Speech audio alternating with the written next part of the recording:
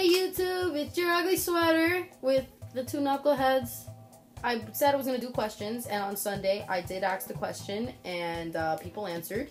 And today I wanted to do it with none other than my best friend Leo. The question this week was... So, for this evening's question, I like to ask, what is or was your biggest self-esteem issue? And did it get worse or just better as time went on? Did you get over it and deal with it, or did you let it take control of you? Self-esteem is a serious matter. Everybody goes through it. I did take a class in college where it talks about the Eurocentric mentality and the Afrocentric mentality, and how it's very common in the Eurocentric mentality, which is basically kind of like a pyramid mentality of the way the world works, is that, it's very common for people to have self-esteem issues because of, your history, your background, your ethnicity, your religion, your sex, your whatever. So we all have had self-esteem issues. Who hasn't? It's actually also part of life. Well, No, let's start with you. What was your self-esteem issues? Well, my self-esteem issues, he's being an asshole right now, guys. I used to have a really close best friend when I was younger.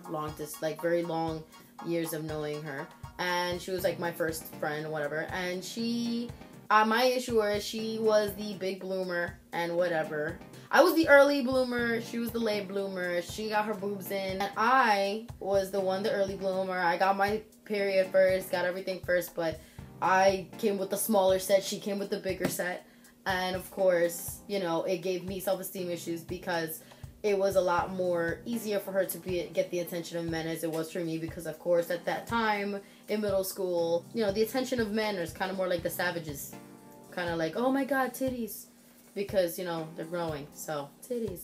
So, as I got older, I grew to have a huge self-esteem issue with breasts until I was introduced to Victoria's Secret. Woo! I did also ask in the question if I let it take control of me. For a certain point in some period of time, it did. But eventually, I just, I got over it. Eventually, my breasts did grow.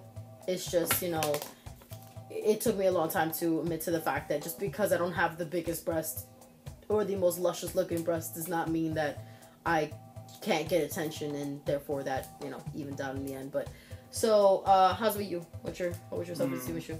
I had many, but I guess the main one that still sticks around was my weight problem, because I was a very chunky kid when I was younger, and I was. Supposedly his mother said that he looked like a guitar shape. I've never heard that in a day in my life. But if anybody knows what an acoustic guitar looks like, it's just like round over here. Trying to say that she has a woman's ass. Big ass titties over here. Basically an hourglass body, and it's weird that my mom would make fun of me for that. But yeah, Don't worry about it. My mom makes fun of me anytime she sees I have a small issue, belly problem. Those moments you let yourself go just a tad bit. Or just too lazy to work out, and it's like, oh yeah, you got a stomach, get rid of it. And it's like, okay. Sometimes they don't realize that hurts, but sometimes, to be honest, sometimes you need that, because sometimes it reminds you that you can't just be lazy about your health. So did you let that control you? Yeah, I can't lie.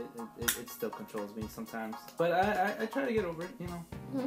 It's just that in my head I have a vision of my body, and it's not there, but I will get there eventually. He will. He just needs to be forced to do some type of... Your shit. Go away. Yeah, bitch, I'm not scared of you.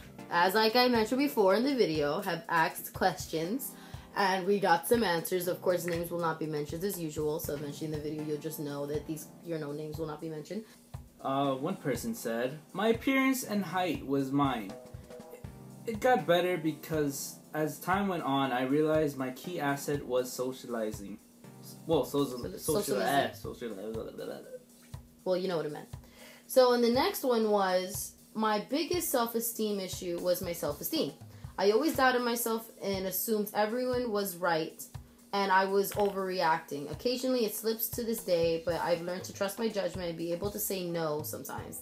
That coming-of-age lesson slapped me in the face the day I realized my parents aren't always right. Which is true. Your parents aren't always right, but it's a parent-child theory. So the next one was, my biggest self-esteem issue is my weight and physical appearance. I have always been larger than life all my life.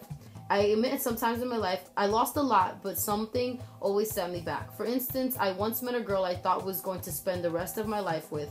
We met in a group chat for class. I started online, then texting, and the long phone distance.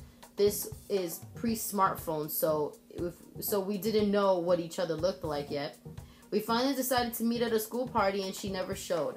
She emailed me that she saw me across the room and didn't like that I was as big as I was. She said over the phone I was everything anyone could want in a guy, in a person I was. She never wanted to talk to me ever again.